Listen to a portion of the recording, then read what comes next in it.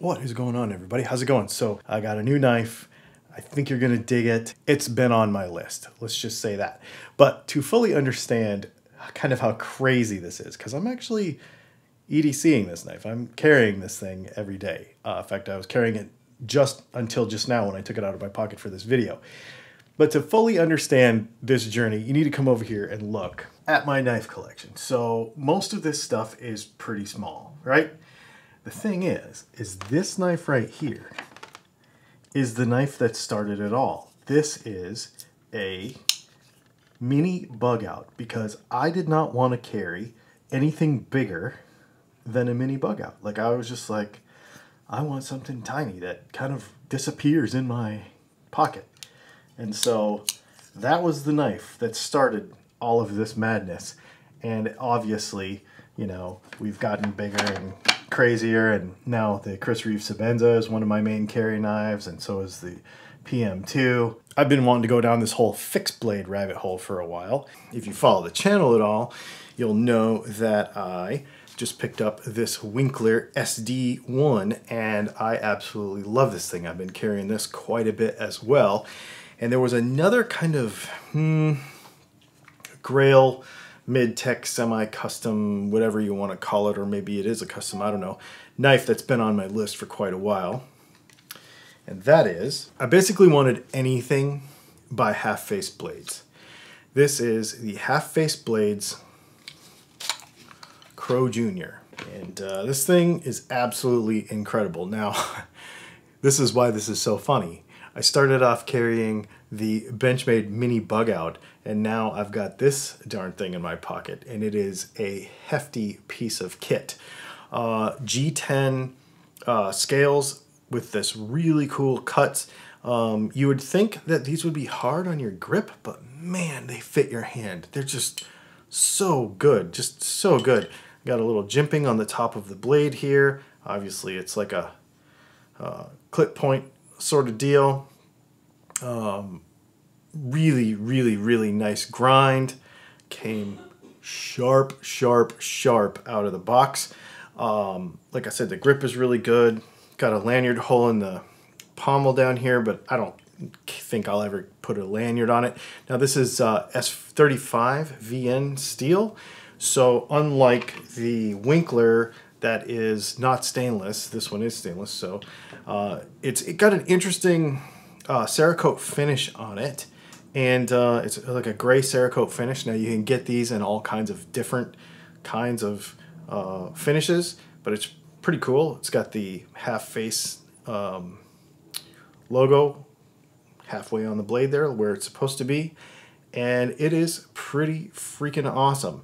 This is one of those knives that it takes a little bit to get one of these things, you know, as far as like the getting, well, they drop, I guess they drop weekly. I got lucky. The very first time I tried to buy one of these, it was available, and boom, I bought it, and there you go. It's phenomenally good. The fit and finish is fantastic. The Cerakoting, I guess we could, oh, let me show you the sheath too. So the sheath is this Kydex number here, with this strap that goes around it, and it's got a J-clip, metal J-clip on it, which is actually really good. It retains like in your pants pocket really well, or on a belt really well. It retains in the sheath really well. If you want to tighten it up, you just can tighten these screws, and it'll tighten up on the blade just a little bit and make it a little bit tighter. It's suede lined. It fits really well. It's a really, really nice sheath. Now, there's a couple of negatives about this knife that I have, not negatives, but, well, there are a couple things. Let's just get into it.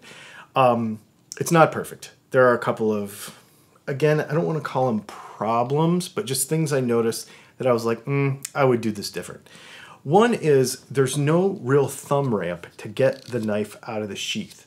So you have to pull it out of the sheath. Now, I've figured out that you can use the side right here and push to get it out of the sheath. The problem is that when it's in your pocket, those are on the sides. It would be nice, like, for example, the Winkler, when you're trying to get it out of the sheath, you just push with your thumb and it comes out, which I really, really like that about this Winkler sheath. It's really nice.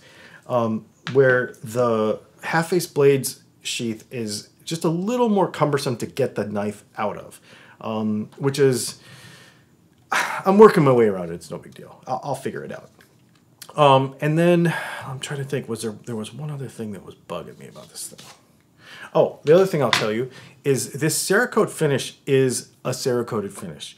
So it's not DLC, which means that if you use this knife, and I encourage you to use it and not have it be a safe queen or a dresser queen, that you're gonna get wear on the blade. There's gonna be like little buffed spots from where it comes in and out of the sheath. So if you take it in and out of the sheath a bunch of times, you're gonna see it on the blade. It's gonna like buff these little spots.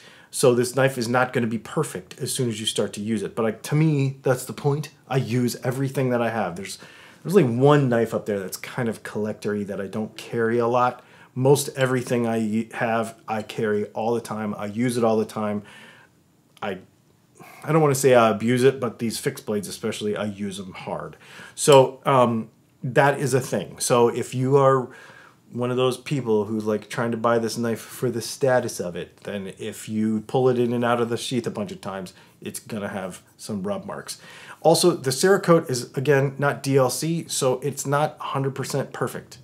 It's got a little bit of like orange peel in it in a couple of spots and stuff like that, which that could be a little bit cleaner for as much as this knife costs. Honestly, that could be a little cleaner, but it's phenomenally good. I'm not complaining. I just noticed that for as much as this knife costs, you would think that the finish on the Cerakote would be a little bit better. And then also, I noticed too that mine has like a little tiny bit of a recurve up here by the sharpening choil, which means the way they originally sharpened this knife, it just has got a little lump in the back right next to the sharpening choil, which I guess depending on how they were doing it, I can maybe see why that would have happened.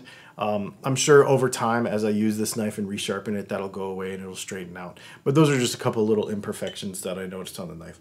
Other than that, I think this thing is phenomenally good. The only thing that, like I said, kind of legit bugs me, that's kind of actually a legit annoying thing, is getting it in and out. Which I wish there was a little thumb ramp right here. But it's fine. It's totally fine. I will say it's way heavier than the Winkler. S35VN is going to be heavier than 80CRV, so this has got some weight to it. The G10 is also very thick, but I absolutely love this knife, and I'm super stoked to have it. So anyway, there you go. Just wanted to share my little half-face blades experience with you. I will put this back in my pocket as soon as we stop recording and carry it for the rest of the day because it is a phenomenal knife. And as mostly when I'm wearing jeans, because I have actual room for this thing, it's gonna be either this or my Sebenza in my jeans. So my Sebenza for the folder and this for my fixed blade. And I am totally stoked. I absolutely love this thing. Anyway, thanks for hanging out, and we'll see you in the next video.